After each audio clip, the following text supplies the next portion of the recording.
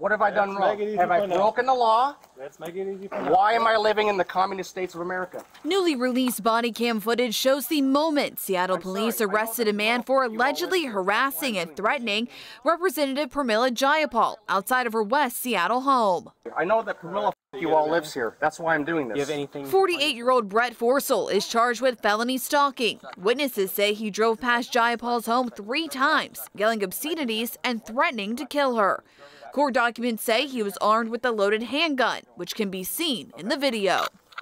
With threats against elected officials and violent extremism on the rise, Washington's Attorney General's office authored a 31-page study with recommendations on ways to prevent domestic terrorism and hate crimes.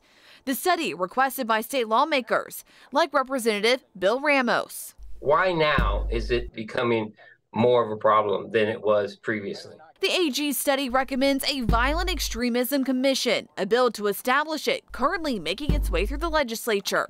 And if passed, would make Washington the first state in the nation to target extremism with a public health approach. People are just acting out with violence versus talking about a problem and working towards a solution. The commission would look at solutions to combat disinformation and address early signs of radicalization. This comes as Washington state ranks 5th in the nation for the amount of white supremacy propaganda spread, according to the Anti-Defamation League.